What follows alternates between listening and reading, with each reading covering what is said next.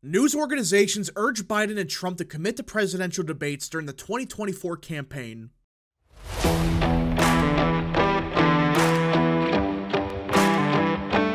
What is up, people of the internet? It is me, Real American, back again with a new video. Today, it is time to talk about the 2024 presidential election because everyone, we might be having debates far sooner than in years past, as news organizations urge Biden and Trump to commit to presidential debates during the 2024 campaign.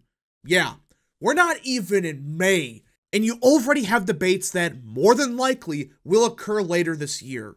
Now, before we continue with today's video, I hope you enjoy these type of videos. If you do, smash the like button down below, subscribe, share with your friends, hit that little bell, follow the social media accounts in the description down below, and of course, join the channel today.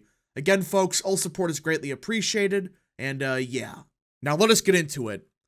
12 news organizations on Sunday urged presumptive presidential nominees Joe Biden and Donald Trump to agree to debates, saying they were a rich tradition that had been part of every general election campaign since 1976. While Trump, who did not participate in debates for the Republican nomination, has indicated a willingness to take on his 2020 rival, the Democratic president has not committed to debating him. Yeah. So Trump has already said repeatedly he's going to debate against Biden, or at least he wants to. Well, Biden, on the other hand, not so much. Because every time this campaign has been asked, will Biden debate, yes or no, they have been given a bunch of maybes. That's effectively what they've been saying. Not yes, not no, maybe. And I do wonder, do they realize that this guy can't even debate at this point? He's gotten so bad that he can't read a teleprompter correctly. What do you think's going to happen on the debate stage when supposedly he's not going to have a script, not have a teleprompter, have none of that? It would be a disaster for him. And that's why they haven't, as of yet, answered the question. Although invitations have not been formally issued, the news organization said it was not too early for each campaign to say publicly they will participate in 3 presidential and 1 vice presidential forums set by the Nonpartisan Commission on Presidential Debates. And I agree with this. You should commit right now. Will you debate? Yes or no? And in my opinion, we should have more debates this year. Not 3, have like 5 or 6. Have one in each swing state. And of course, have the vice presidential debate. You can do this. I mean, why shouldn't you? Why shouldn't you have a debate in each of the swing states? Wisconsin, Pennsylvania, Michigan, Georgia, Arizona, Nevada. It would make sense. Like, okay, let's have a debate in each one of these states, or at least a town hall between the 2 candidates.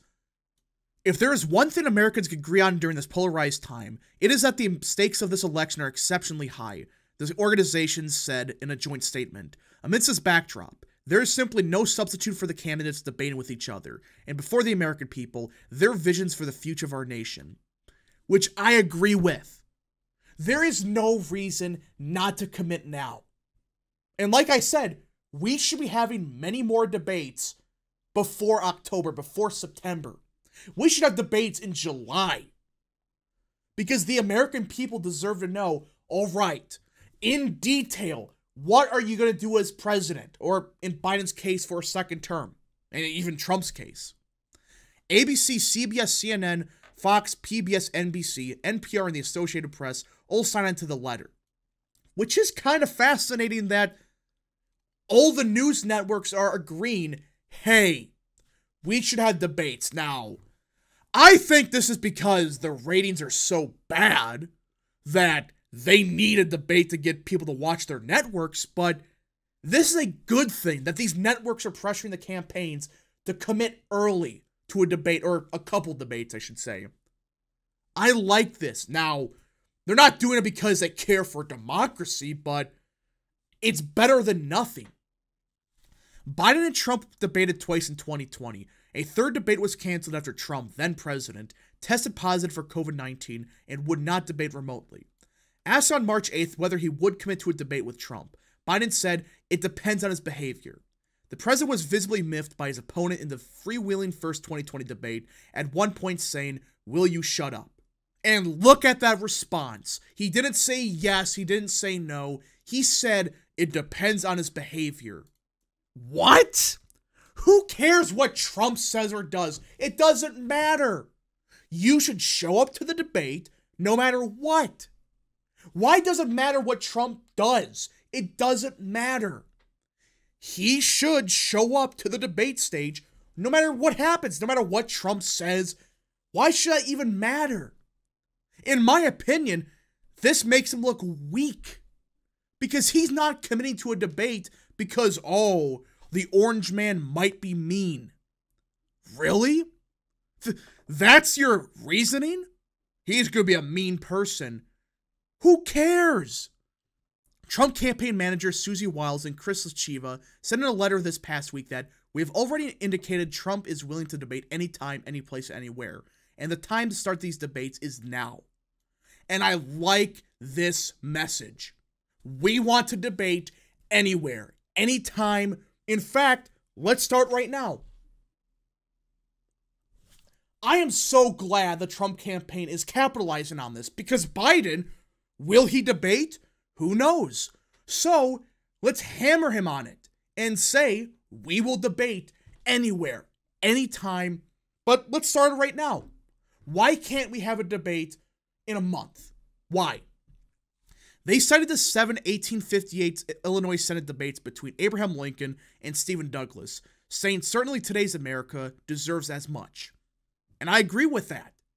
If they could have 7 debates, and remember, the debates back then were like 8 hours long, they stood up there talking for hours on end, that was the debate then.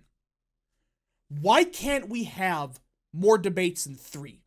Why does it have to be 3? Why can't it be 6? Why can't it be 7? Like it was in the Illinois Senate race with Lincoln. The Republican National Committee voted in 2022 to no longer participate in forums sponsored by the Commission of Presidential Debates. The Trump campaign has not indicated it would adhere to that, but did have some conditions. The campaign manager said the commission selected a demonstrably anti-Trump moderator and then Fox News host Chris Wallace in 2020, and wants assurances that the commission debates are fair and impartial. That's an understatement. Chris Wallace was terrible in that debate. I mean, that was bad. Anytime Trump spoke, it doesn't matter what he said. He could have said the sky was blue, and Chris Wallace would say, well, that's actually incorrect. He was debating Chris Wallace more than Biden.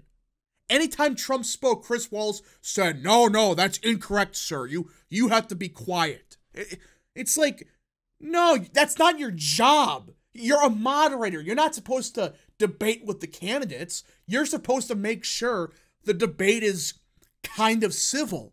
The Trump campaign also wants a timetable moved up, saying that many Americans will have already voted by September 16th, October 1st, and October 9th, the dates of the 3 debates set by the commission. And that is very reasonable. At least have like 2 debates before any voting starts, at the bare minimum. And then you could have like 2 or 3 after early voting started, or something. There is no reason to have all the debates started right after early voting began. There's no reason for it. Have like 2 debates in August and July, or something, like even June, so Americans can see what their options really are. What does Biden stand for? What does Trump stand for? The Biden campaign declined comment on the news organization's letter, pointing to the president's earlier statement. There was no immediate response to the Trump campaign. So the Biden campaign, they're just saying, it depends what Trump does, depends on his behavior. Why? Why are they so worried about what Trump's going to say or do? Why? Does it matter? Who cares if Trump says something mean? You should show up. I mean, why do people think this campaign is so good when their reasoning to not debate, or they're claiming is a reason they might not debate, is because Orange Man bad? How is that a good strategy? Do you think that's going to help him win voters over when he refuses to debate because Orange Man is bad? Really? But on Saturday, Trump held a rally in northeastern Pennsylvania with 2 lecterns set up on the stage, one for him to give a speech, the other to symbolize what he said was Biden's refusal to debate him. The second lectern had a place card that read, "Anytime, anywhere, any place." Midway through his campaign speech, Trump turned to his right and pointed to the second lectern. "See the podium? I'm calling on crooked Joe Biden to debate anytime, anywhere, any place. Right there. And we have to debate because our country's going in the wrong direction so badly. We have to explain to the American people what the hell is going on," Trump said. I like this messaging. I like this. This is perfect. Because if Biden refuses to debate, there's no positives for him. It's only going to end poorly for him. Look at what happened with Jimmy Carter. He refused to debate, and that backfired. And it would be crazy to think that, oh, this time it's different. Somehow, if Biden doesn't debate, that means he's going to win. No. If he doesn't show up, like he just says, no, I'm not going to debate because Orange Man bad. What would that do to his polling numbers? I mean, seriously, do these people really think his numbers would spike up? It would surge? No. People will look at this and say to themselves, what the hell are we doing? Trump is willing to debate anytime, anywhere, any place, but our president supposedly doesn't want to debate. Or maybe it's because he can't. Maybe his health is getting so bad that he can't physically debate anymore. Either way, that's a net negative. It's going to hurt him badly. I don't get why people think this isn't a big deal. If Biden refuses these calls to debate, I don't see how it ends good for him. You can't just say, nah, I'm not debating because Orange Man bad.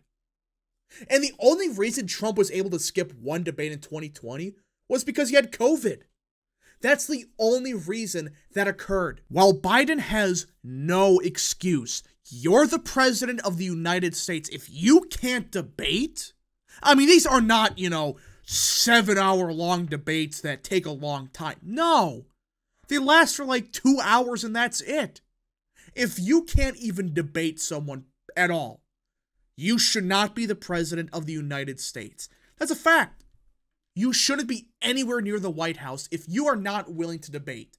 Or, if you physically cannot debate, why should you be the leader of America? Why?